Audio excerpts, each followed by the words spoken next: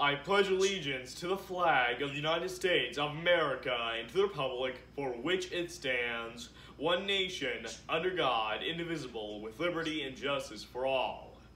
Good morning, America. Watching the news this morning, looking for good things to talk about our administration.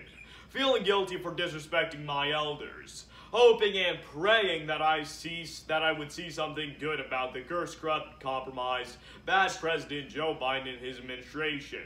Always taking the easy way out because, let's be honest here, the guy cannot speak, he cannot hold his balance, and it takes everything he's got to just walk. He takes everything for granted. He cannot hold a conversation, has to be led around like a puppet. It is embarrassing to watch. And it is elderly abuse, being allowed by our highest officials within our government. Shameful, America, it is. Are you serious? Is this all we have for leadership within our government, within America? There is nothing good that this administration can offer us or has offered us. As long as they have been in office, there has been no good outcome from this administration. I watched the cursed, corrupt, compromised, bad President Joe Biden at the border. He got off the plane, shook some politician's hands, and disappeared in an SUV. Biden is always taking the easy way out and never takes responsibility for anything except for spending the hard-earned American taxpayers' money and jeopardizing all our futures. Biden is always looking off into left field. Never looks anyone in the eye. Cannot focus on anything unless it's an ice cream cone.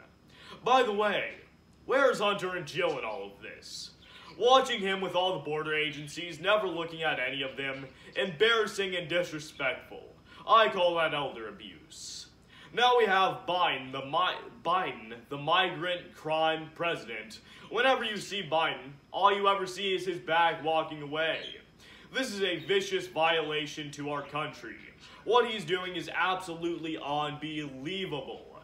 Biden is supposed to be the protector of our homeland, the job all presidents have done before him. The fact that President Biden went to the border, which was equivalent to a photo op, grandstanding at the most sanitized part of the border.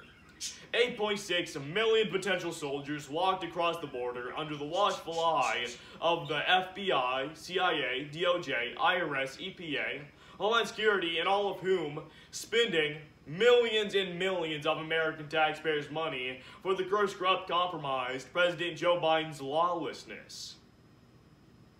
Then I see Donald J. Trump in one of the most busiest border crossings, walking the fence line with Governor Greg Abbott, talking without a teleprompter about what must be done to protect our borders.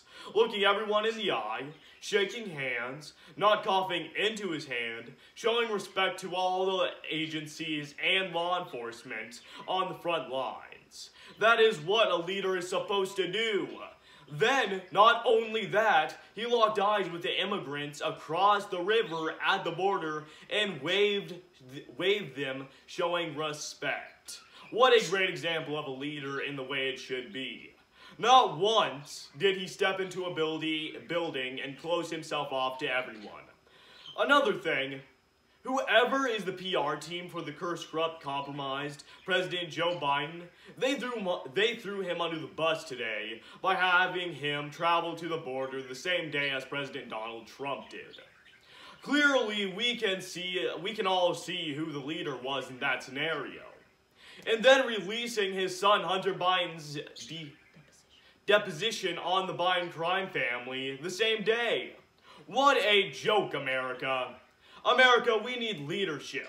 America, are you unhappy with the leadership we have now? Time for homework and chores for the win. Witness arrogance of theme suits and our government making bad decisions for America. Falling feels like flying till you hit the ground. Sticks and stones may break my bones, but words will never hurt me. Until next time, this is the kid, your next president.